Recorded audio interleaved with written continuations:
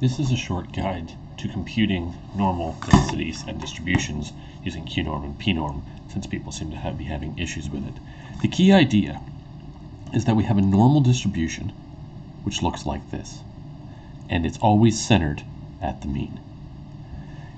And on the problems that we're asking you to compute mostly probabilities or inverting probabilities to find z's. So in a situation like this, where I draw a line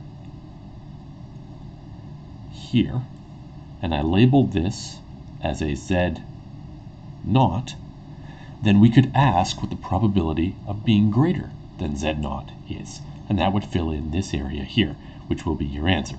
Now, because these are probabilities, their numbers will always be between 0 and 1.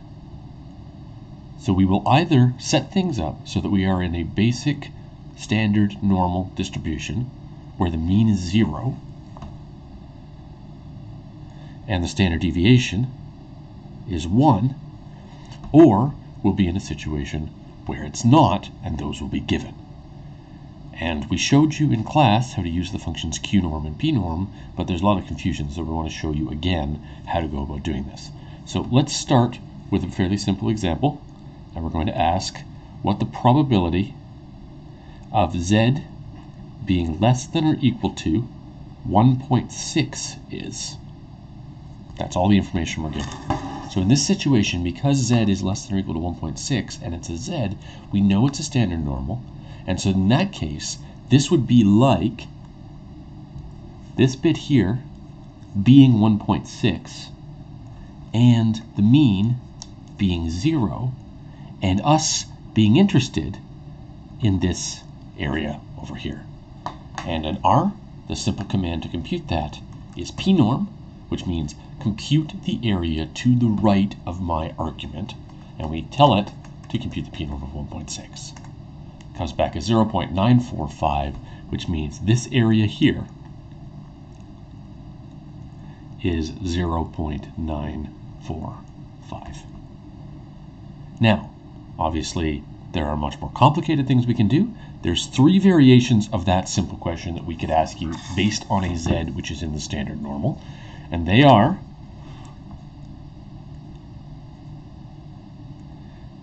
computing the area above, that's this case,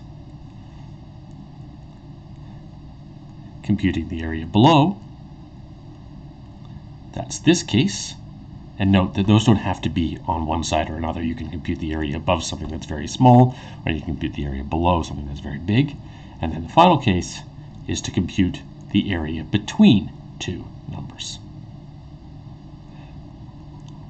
like this. In all of those cases, we can use pnorm. So the first case that we would use when we want the area above, you have to remember pnorm only computes areas below. So if we want to compute pnorm for above, the way we do it is we type 1 minus pnorm of the cutoff, like 1.6. And then what that does is that says there is an area of 1 total. And so that area of 1 total will be the area below, which pnorm can find, and the area above, which is the thing that you actually want. Then the last case, for this simple case, is to compute area between two numbers. And in this case, we want to actually do it as a 2-stage thing. In this example over here, if I just change colors, we could compute the area all the way down to the far left, the little stuff that's in green, by doing pnorm of the higher number, for example, pnorm of 1.5, and then we realize that that's too big because we have a bunch of area on the right-hand side that we didn't actually need, this stuff over here. So we subtract that away by taking minus the pnorm of the number that's over there on the left. And these numbers that I've made up here would assume that this was 1.5 and this was negative 1.4. And if I then compute that, it will give me the area between the two numbers. So that's using pnorm for a standard normal. And if you're given other information, if you're told that you have a mu and a sigma, then that's easy too. because if you're given a mu equals, say, 150, and you're given a sigma equals 12, then you do exactly the same thing, except all of your commands, pnorm, have to be specified in the scale that you want. So for example, pnorm of 176, where the mean is 150 and the standard deviation is 12, will compute an area in the situation where our mu is 150 and we are asking 176 as our z0, and we want the area to the left. And otherwise that proceeds exactly as before. So that's using pnorm, and that's the first half of the assignment, is computing things on pnorms. The other half works backwards. And so instead of doing pnorms and finding areas, we're given areas or probabilities, and we're asked to go back the other way. So for example, we might say the probability that z is less than or equal to z0 is equal to 0.6. And then the question wants you to find z0. Now there is a function, again in R, that allows us to do this, and it is the qnorm. So computing z0s from probabilities. Working backwards, I would type qnorm of 0.6. And it gives me back my z0. So in this case, z0 would be 0.253. Now again, qnorm only works to the left.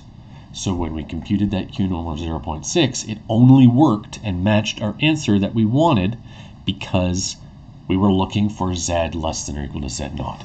If you wanted to draw a picture which represented this, and I strongly encourage you to draw pictures to try and understand what's going on, we draw a standard normal, we center it at 0, and we say z less than or equal to z0, so that's area to the left, equals 0.6, which means it's somewhere in here, because up to the halfway point is 0.5, because the whole thing is 1.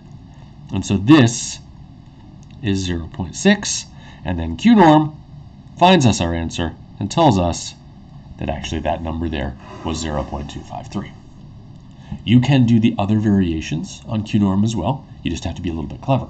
So if we want to do the area above, for example, the probability that z is greater than z0 equals 0.61, then in this case, we need to flip that around because qnorm only works to the left.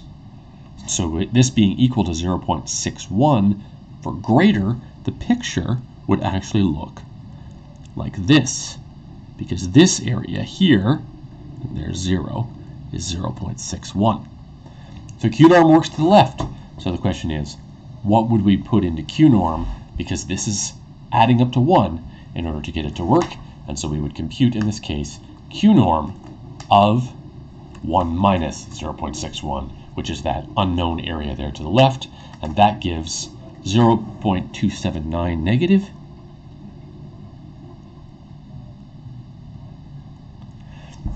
And that's the same number because it's the same divide. So that number there gives us area to the left of 1 minus 0.61 and area to the right of positive 0.61. And then the last variation of this, just like in the last set of examples with the pnorm stuff, is to go both ways and to have an area between two numbers. And so often the way this is phrased is this is z0 and this is negative z0. And then this area will be given to you. This area will be some number, say 0.3. And so what you have to do is use the symmetry of the problem to identify what's going on. And so this area here and this area here are the same and are equal to 0.7 divided by 2, the leftover area from 1. Which means now we can convert this problem, which is asking us to find the z0 that makes this work, into a problem on the left-hand side where everything is easy. And we just isolate in and zoom in on there, and we now know that we have a negative z0 number, which gives us an area to the left of 0.35. And so we compute the qnorm of 0.35. We get back negative 0.38, which tells us, as our answer, that we have 0.38 here and negative 0.38 there. And that's how you do it. qnorms and pnorms. So you get the chance to practice this a lot more in the workshop this week, but this is enough for you to do the entire assignment.